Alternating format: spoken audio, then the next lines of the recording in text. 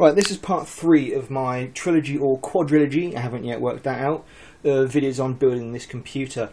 I'm trying to keep this last video quick because my mobile phone battery is getting kind of low and I'm not really right next to a power socket, so I can't be bothered to move from this spot because I'm relatively comfortable here and everything's already here. So anyway, the first video I talked about the case, fit the power supply, CD drive, CD, DVD drive, Blu-ray drive, and the hard drive, and sorting out fans and such. One thing I will point out is that fans are really easy to fit, so I haven't actually said how to do it, because if you can't do it, then you shouldn't even be attempting to build a computer yourself. The second video consisted of me putting the processor cooler, and the RAM onto the motherboard. As when you build this whole unit together, it makes it a lot easier than putting the motherboard in and then trying to put everything in. Believe me, that was the first time I built a computer. I tried it that way. It was hard, and I cut myself on the cheap case so many times. So for now, I'm going to show you how to put the motherboard in the case, fit the graphics card as well, which in this case is an ATI Radeon HD 6850, sold by PowerColor. And then hopefully, given time, I will also talk about some of the power connections and so on. Important thing to note here quickly, I'm going to do now, which I forgot to do in the last video. This socket here is where the fan for the processor cooler is plugged in. It's got a little mark there which you won't be able to see, and it just says CPU fan. That should be self-explanatory. If it doesn't say that on any of the bits, then you need to look in your instruction manual to find it for the motherboard. And that'll obviously power your fan, and so on. Now, another thing to note is, in this case, you can see this big black block here, and that's got 8 sockets in it. That is the processor power, and that will either come as an 8-pin or a 4-pin connection. You need to make sure that whatever motherboard you go for, it supports the processor you're using, and that it also has either 4 or 8-pin. And then when you get your power supply, you then need to make sure that that has either the 8 or the 4-pin connector for the processor. The other connection on the motherboard, which the only reason I'm showing you these now is because it's difficult to get in the case afterwards. The other connections is this nice long one here. It's a 24-pin connection, and that basically powers everything else in the computer. Some more powerful graphics cards are different, as I will try and show you here. It has its own additional power input which you need. Again, I will show you that later. So normally with the power supplies you can get a 20-pin with a little nodule with a 4-pin bit which just slots in, which works fine with that. In my one it's just a dedicated 24-pin connection. So anyway, without further ado, I will hand my phone back over to my good friend and I will show you what to do. Now, to make it easier, to avoid you catching your finger in any bits or anything like that, what I'm going to do is I will show you a nice trick which is perfectly stable and shouldn't give you anything to worry about. You can pick it up by the processor cooler. It's strong. It's strong enough to hold it properly. So what you want to do is very, very carefully put it in. Now I will say that I've already put this motherboard in this case and I've already checked to see if there's any issues or annoyances, and there are.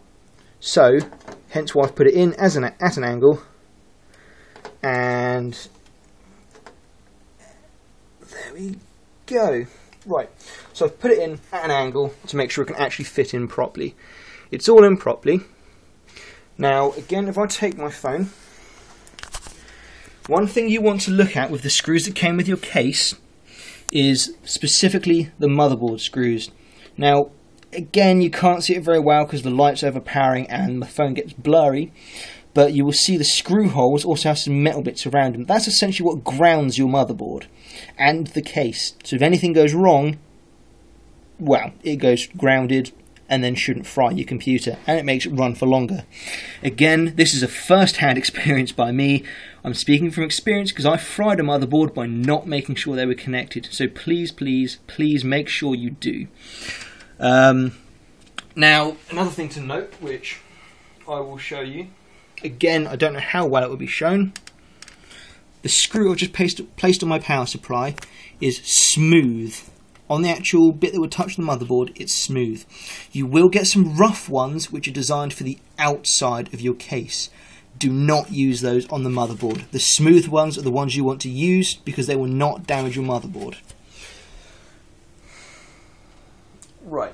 The other thing is underneath, in this case, there are some small orange gold connectors which plug into the case, which you just want to line up with where the screws will go in, so that then you obviously have all the screw points needed.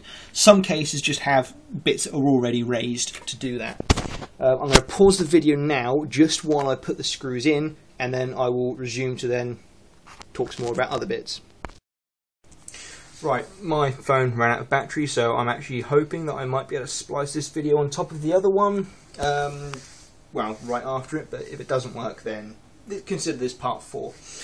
Right, so I've screwed the motherboard in. It's all secured nice and tightly with all 7 screw points for this motherboard. Again, something to note about this is you can see how much of a tight fit it is. So again, I will stress, go careful, take your time, and just be patient. You're in no rush. Right, now for now, I'm going to show you how to do the graphics card. Now, again, depending on if you're doing a new build or not, if you're using ancient stuff, then the graphics port will look different. But this is what's called a PCI Express port. Just as a reference, it's actually version 2 of PCI Express. Now, one thing you want to also make sure is that if you remember the expansion bays I showed you earlier, if you try and move the camera down this side quickly. It won't reach. Down, there you go. On these bits here, you may notice that I've actually removed those.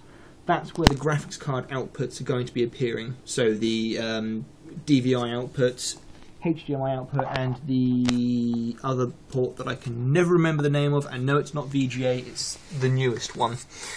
But it's irrelevant anyway. Right. Another thing to note with the motherboards, sometimes they have slightly different connections. For this one, once the graphics card is in, you just push that down and that locks it into place. Other ones, you have a system where you basically pull something out away from the port and that locks it in. And they're the only 2 I've come across before. There may be more, but they're all basically straightforward. The idea is this clip here. As you push the other clip in, that locks it in place and it keeps it steady and makes sure it doesn't move and fall out of the port. So to fit it in, you again very carefully slot it in. Make sure all the ports, which I think I have to remove these first. They've got protective bits on there. You just make sure the ports go out of the expansion slots at the back, like so. So they're all, sorry, I dropped the phone a bit.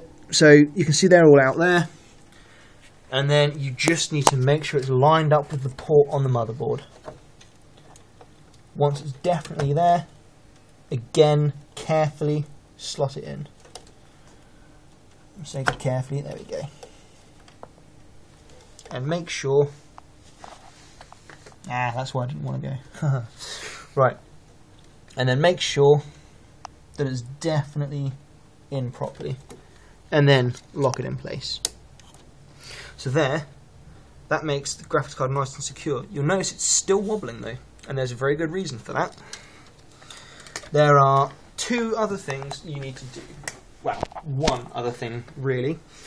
Now again, if I just take the camera out of my friend's hand, you'll notice that the case, you can't really see it in this, but you'll notice that the actual graphics card has, in this case, 2 slots for screws. If you have obviously a smaller graphics card that only takes up a single bay, then you'll obviously only have 1 screw to account for. So simply screw it in. Again, you can actually get toolless design for that as well, which actually does make it quite useful. Again, on my case, on my personal computer build, that actually has the toolless design as well for the expansion ports. So you don't have to faff around with the screws. You just pull the support down, clip it in place, and you're done. And it obviously holds all the graphics cards in place as a, well, graphics card, sound card, whatever, as opposed to just to select a few things, and it's not wanting to line up. This is obviously always something you expect to happen whenever you're trying to screw anything in. And that was me saying earlier that I should need no instructions on screwing. For now, I'm going to pause the video just while I struggle with this screw. Right. So anyway. Right, there was a slight alignment issue. Like most things you screw in from multiple points. Put the screws in, don't completely tighten them, and then once they're both in, tighten them to make sure it's obviously all aligned. Now again, you notice still a little bit flimsy, but that's safe. That's not going to move. That's going to be perfectly fine in your case. Now, in this case, there's a few things to do. I've already showed you where the processor power and the motherboard power goes. In this case, I actually have a modular design for the power supply, so I only have to put the cables in that are going to be used. So for this instance, this is the power cable for the graphics card, which will slot in there. I then also have, in fact, just for a reference, that's what the 6-pin looks like for the graphics card. This is what's called a Molex connector, which is often used for fans and older hard drives and disk drives. Sorry, I've got some gas at the moment. And that is then what the SATA power looks like. So again, it's all modular for me, so I only have to plug in what I need. Other power supplies obviously don't offer that feature, and I will say as well that these aren't as efficient as the ones that are just all hardwired in. But of course you get better airflow because there's less cables. As another thing to note, when you put, especially with the front of the case on, you're probably wondering what all of these bloody wires are for. And I can understand that. In this case, they're always labelled. So in this cable is for the front audio on the case. So on this one, again, you won't be able to read it, but it's got HD audio written on there, which is self-explanatory what that is, and AC97. Basically what that means is, double check your motherboard supports it. If it supports the HD out on the front, plug the HD one. Obviously it sounds better. The AC97 is an older standard and just not as clear. It's just an older standard, so preferably use the HD one. The other ones you've got here is your USB connections. Oh Christ. Then you've got your USB connections, which again, consult your motherboard instruction manual to where to plug these in. But again, you'll normally have, if you've got 2 USB ports on the front, you'll have 1 connector. If you also have 4, in this case, you've got 2 connectors. So one, pardon you. You basically have 1 connector for 2 USB ports. And again, consult your motherboard manual to see where they are. Now, the more tricky ones, and you may actually find yourself needing to use needle nose pliers for this because it can be a bit awkward, is all of these little connectors, which is the LED light for the hard drive, which is the one that flashes when you're using it, reset switch, power LED, and then you also have a system speaker, which is normally connected to the motherboard, but in this case it's a separate thing that just hangs down, and that's what it looks like. That's the speaker. You know when you turn your computer on, when you end up with the computer on, when you hear the little beep as you start it up, that's what's making that noise. Just that tiny little pointless speaker. I'm not actually going to put everything in right now because it is actually a very time-consuming process to put on video. So the other thing I will also mention, I just need to grab my SATA data cables. Right, now, these are the SATA cables. Now, again, that's what the socket looks like for the data. Now again, you just plug these into the drives and then into the SATA ports on the motherboard, which are these ones. In this case, they're grey. Again, if you can't find them, they're on the motherboard instruction manual, but they're usually somewhere closest to the front and the bottom of the case. That's normally where they're located. Now, something else you'll notice as well is normally the SATA cables come with the actual motherboard. Now, something you might notice is this one actually has a bit of an L shape going on with it. That is actually designed for the disk drive. So as it's all normally at the top of the case, if the camera just follows quickly, essentially goes in like that, if I can get it in, and like that. So again, it's more for cable optimization, airflow, and again, obviously plug that end into the motherboard. Preferably, you want your hard drive plugged into SATA. Let's see what it's got on here. SATA 3, SATA 1, SATA 0, SATA 1. Whichever one has the lowest number is where you want to connect it. Normally, SATA 0 is the lowest. The disk drive, again, any one, preferably the higher numbers. In normal circumstances, it doesn't actually matter which one you plug in, but for the most part, just for simplistic reasons, hard drives, lowest number, disk drives, highest number, and you can't really go wrong there. And I think that basically about covers everything. One thing I will point out is that in this case, you have what's called a CMOS reset. Now, you won't be able to see it in this. Again, consult your motherboard instruction manual for it. It's basically, there's 3 pins here with a little jumper connector. That is, if you try overclocking or changing BIOS settings that don't allow you to actually turn the computer on anymore because they failed for some reason, then you basically, in this case, the 3 pins, only 2 are connected. You take the jumper out and move it to connect to the other pin, the unconnected pin to the middle one, and then that will reset the BIOS settings, called the CMOS, to default settings, and then you put it back, and then the computer will start up all with default settings on the hardware. And that should be pretty much everything. Again, take your time fitting everything. Any cable ties that come with cables, keep on hand so that, again, you can just tidy the cables up, keep them out of the way, and just generally try and keep the case so it's got as good airflow as you can get. When it comes to, in this case, putting the front of the case back on, obviously make sure you trail the cables through carefully. Again, these were already connected when I got them, so try and leave that on if possible, because again, it just improves the airflow that little bit more. So I'm pretty sure that is now everything that really needs to be said about building the computer. If you have any questions, please feel free to leave some comments on either of the videos.